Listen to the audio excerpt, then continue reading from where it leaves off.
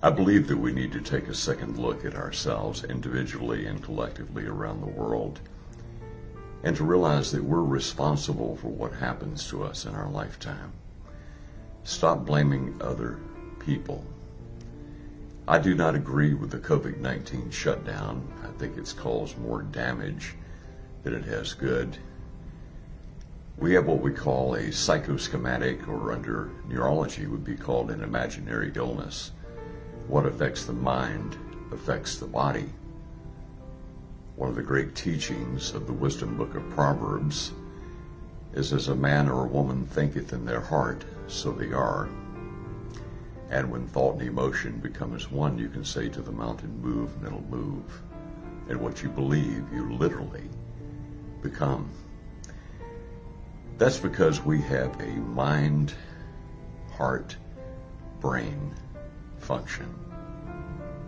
The mind, heart, and brain are electrical and magnetic because everything's energy and everything's moving at a different vibrational rate of speed.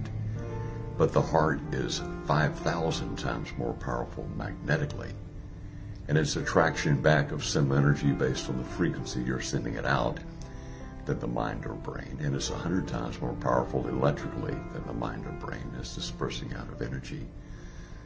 So what happens is this. It's very simple. Neuroscience believes that we are being programmed by the 86 billion neurons in our brain. I do not believe that.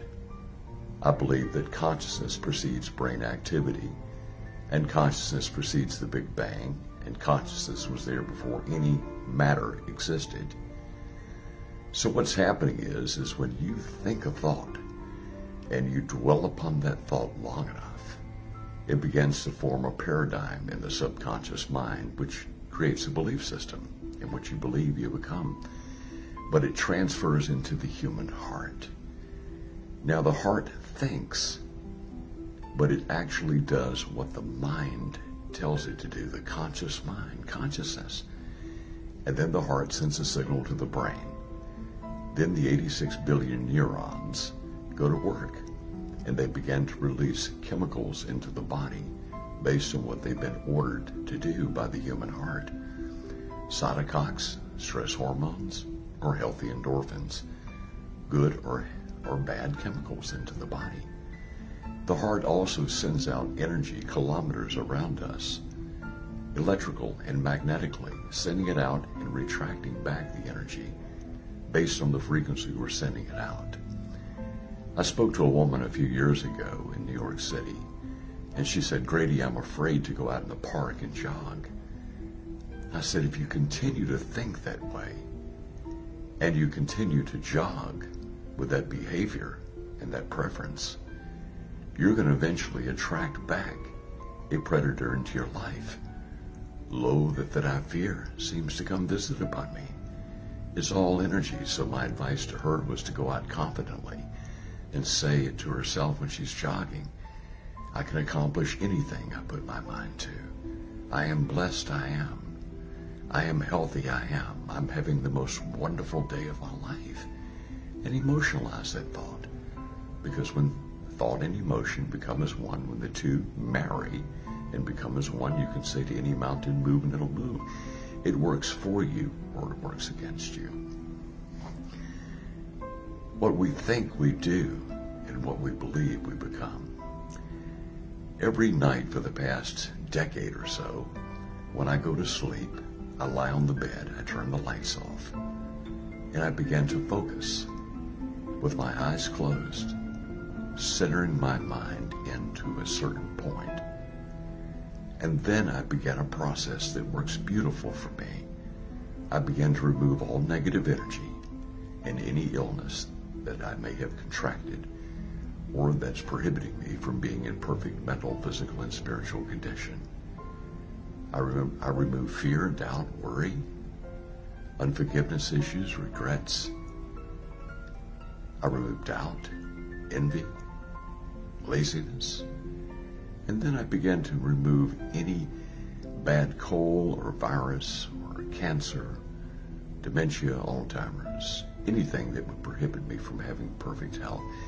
And I began to center, put it in your mind first. I put it in my mind, and I began to center on every part of my body. You can do it any way you want to do it.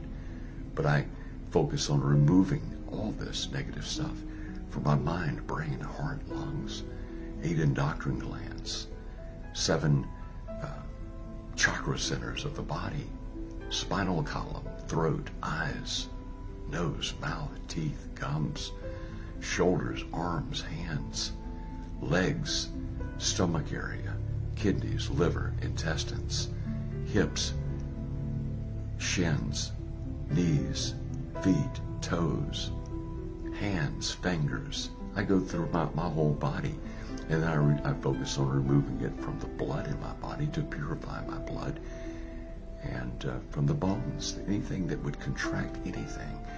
And I don't beg it away or hope it away, because they're low vibrations. I want a high vibration, so I command it away. Remember that love casteth out all fear. Love is the ingredient. And when you're focusing in on a high vibration by commanding something, you're speaking love. Love is courageous, it's fearless. And then I command it away. I absolutely demand it away. And when I feel like it's leaving, I invite the energy of love to come through me to every part of my body and to heal me. And I continuously do this until I go to sleep at night. I start getting really sleepy in this meditation, and it works beautiful. It lasts about 20 minutes. And then I go to sleep. And when I wake up in the morning, I have that belief. And what you believe, you literally become. We have to put it in the mind first. So I want you to try that technique and begin to take responsibility for yourself. Don't carry the worries of the day or the negative energy of the day with you. Get rid of it. All it will do is hold you back, and it will cause a diverse effect in the mind, brain, heart function. I want to take a moment to wish each a wonderful September the 12th, a beautiful but rainy day here in Charlotte, North Carolina. Grady X. Walker. Have a wonderful day, guys.